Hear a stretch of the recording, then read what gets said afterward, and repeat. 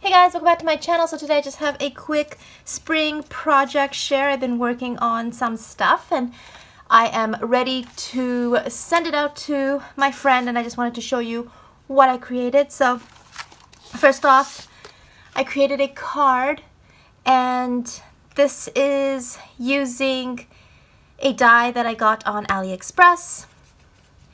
And the paper I used actually comes from Dollar Tree, and I just wanted to utilize this floral corner here. I just used a doily, some trim. I used some little resin roses on the leaf trim, foamy flower sticker here, and then I had these butterfly stickers in my stash that I decided to use, and then I just embellished her a little bit. And I had this chipboard sticker in my stash. I just mounted that on some pink glitter paper. I think she turned out super cute. This is the inside where I'll be writing my message. And then here I made a cover for this box of goodies that I picked up at Dollarama. So I didn't put the goodies in myself. They just came that way, and I just decided to alter and decorate the top. So I made a shaker, but I don't think it shakes too much. And then I just ruffled some paper, or some vellum paper, and then layered on some ribbon. I used more of the Maggie Holmes flowers and just kind of made a cluster of that. Used some of the leaves as well. Here I have a felt ice cream embellishment I got from AliExpress. This gold heart is also from AliExpress. And then I just decorated using some pom-poms and some sequin clusters. I also added like a little loop here so that I can add a charm and a wire wrapped rose. And I think it turned out super cute. I love it. And then lastly, I have this little book that I created using chipboard. I initially saw Wandy Sweets use this pocket die to give some die cuts, but when I went to go get the die, they didn't ship to Canada, so I just kind of gave up on the idea. And then of course, my favorite store, AliExpress, had a smaller version, so I picked it up, and like I said, I created this book using that die. I used some chipboard, and then I covered it some blue, kind of sky blue paper, and layered on this piece of paper with some gold polka dot tulle. I have some more of my iridescent trim that I ruffled.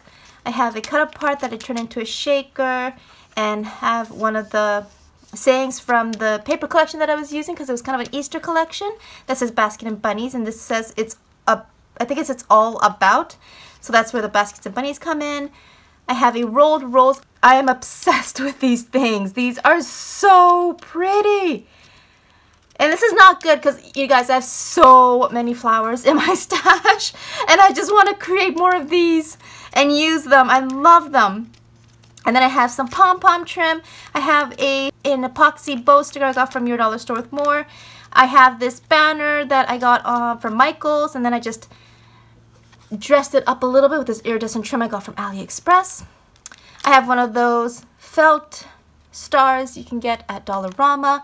Here I made one of those 3D embellishments out of some circles, and then just included a Hobby Lobby bow. Have some sequin clusters here as well, and then I created a tassel to go on the spine, and I just used some yarn I got from Your Dollar Store with More I recently got, and have some beads here. These two are from a local fabric store. This one's from Dollar Tree. And then just included a bow charm. And then here's the inside. And like I said, I used the pockets like Wandy did, where she gifted some die cuts. So I have some eggs and some bunny ears. Here I have some swans. I thought these would be good for the upcoming garden party collection that everybody is into.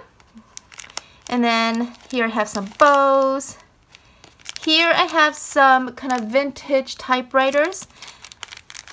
And then I just cut out some peonies, or I don't know what kind of flower this is, out of some spring colors. So that was my quick project share. Thank you so much for watching. I will be doing a pack with me video for this as well, so stay tuned for that.